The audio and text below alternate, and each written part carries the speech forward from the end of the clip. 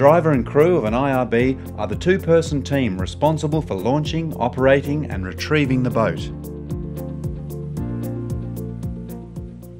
This series of 4 videos will show you many of the techniques and procedures they use and will give you a sense of what you will be learning and practicing on your IRB course. In this first video, you will see some of the ways you can prepare and maintain the boat before and after operations. The first thing team members need to do is to sign in and check the IRB's logbook of operations. This will alert you to any issues or problems encountered by the previous operators and what action has been taken to address them. The logbook also has a handy checklist which you can use while conducting a safety inspection and preparing the equipment. As part of a pre-launch safety inspection, a crew person can visually inspect the hull for wear and tear and ensure that any drain holes are plugged securely with a bung. The floor of the boat needs to be well secured and anchored to the hull. The handles, foot straps, ropes and fastening points can be checked to make sure they are well secured, functioning properly and don't have any frayed or sharp edges that could cut people.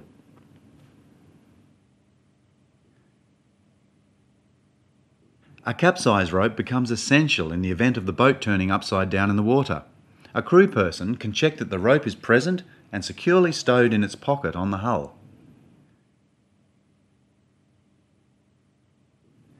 It's important to verify that the boat is inflated to the manufacturer's specification. Air is pumped into the boat through valves. In this example there are 3 valves, one each for the side pontoons and one for the bow section.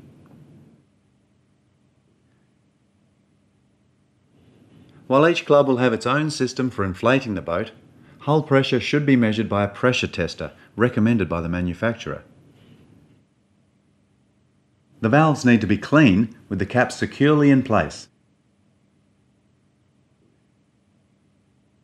An IRB's fuel bladder is stored in the bow. It must be secured to the floor at 4 points by clips that should be facing down.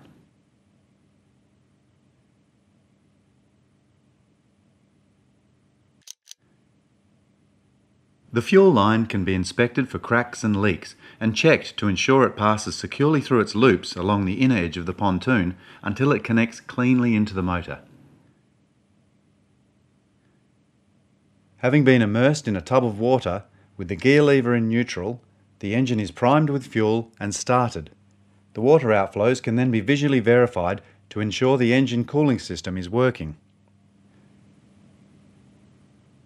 The crew can check that the IRB has the 5 pieces of additional equipment it needs to be fully operational. These include a rescue tube, 2 paddles, a tow rope, a knife and a whistle, which as a matter of personal hygiene is best if it's your own. You'll also need 2 life jackets sized to fit you and the driver. And finally, don't forget the waterproofed radio.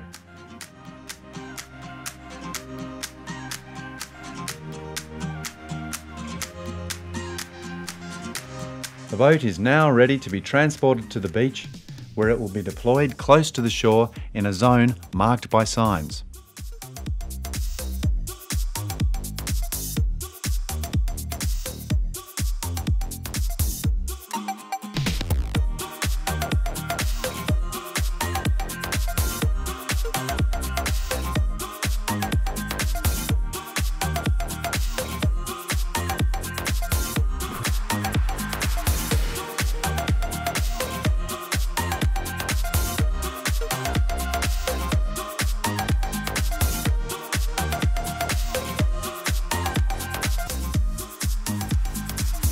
After patrol or a training session, there are a number of things the team need to do before stowing the IRB away. While hosing down with fresh water, the bung can be removed to allow drainage. The water intake on the motor leg and the prop can be cleaned of sand, and an inspection of the IRB for damage or defects can be done. Things to check include the cavitation plate and propeller guard, the pin for the propeller lock nut, and the safety chain holding the motor onto the hull. The motor leg will be placed in a tub of water and the engine will be run in neutral for 3 to 5 minutes with the cowling removed.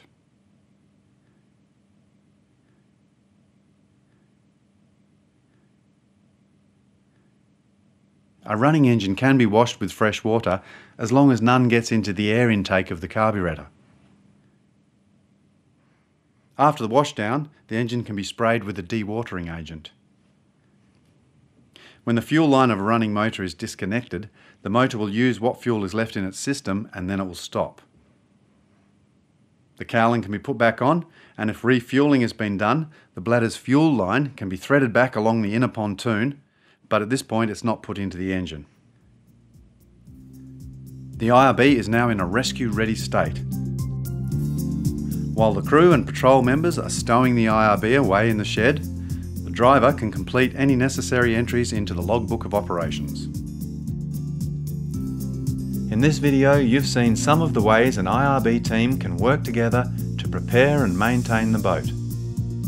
We've seen that the crew can take responsibility for checking the hull and washing it down, and also the 5 pieces of ancillary equipment: the rescue tube, paddles, tow rope, knife, and whistle.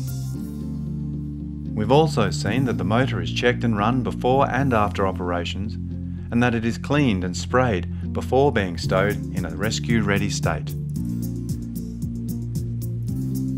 The driver and crew of an IRB are the team responsible for operating one of the most valuable tools available to modern lifesavers. By working together to maintain and check the IRB, you can ensure it operates in a safe and reliable way that will make your time on the water all the more enjoyable.